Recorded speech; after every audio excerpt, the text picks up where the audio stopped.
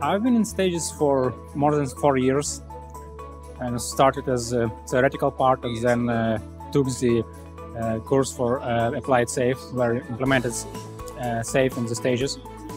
For me, it helps to work better as a team for my engineers.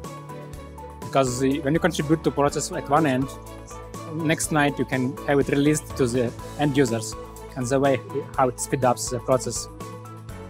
To implement stages, you need to have, first of all, buy-in from the leadership, from management, and second is the process engineers, which have to be knowledgeable and willing to contribute to the system, to the stages. And when it comes to the scaling, it is like when you compare images, one is which is vector graphics, another with BMP.